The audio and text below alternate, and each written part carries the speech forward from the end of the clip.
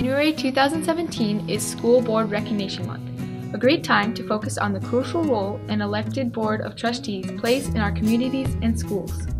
Governing the school district is a primary role of the school board. The board works to ensure creation of a vision and goals for the district and evaluate district success. Adopt policies that inform district actions.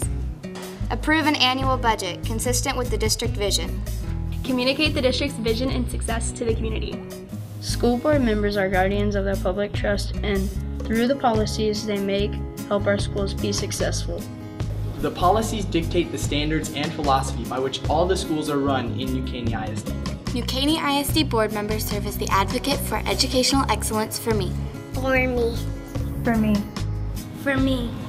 For me. For me. They put my interests first. We recognize that the responsibility of board members includes difficult choices and self-sacrifice. Even with this responsibility, we appreciate the members of our board. Thank you, Alan Monroe. Thank you, Chris Wooten. Thank you, Craig Mixon. Thank you, Beth Prickrell. Thank you, Stacy Shipley. Thank you, Chad Turner. Thank you, Ty Trout.